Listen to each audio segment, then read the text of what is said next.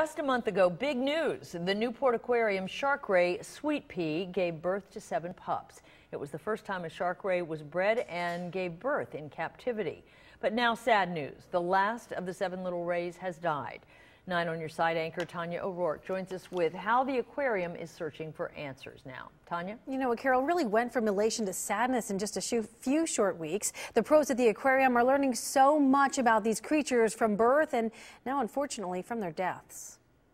These were happy moments on January 24th. The first shark ray babies or pups born in captivity ever. Sweet Pea, the mama, gave birth to 7 live pups, as you can see in this video. But a month later, Sweet Pea is back in the big tank at the Newport Aquarium, and all of her pups are gone. Everyone here is very saddened. We've worked tirelessly for the last 4 or 5 weeks to ensure the welfare of these babies, that they would survive. Literally 24/7 around the clock care for them. The biologists at the aquarium have asked themselves over and over, what happened? We knew that it was going to be a challenge when these shark ray pups were born.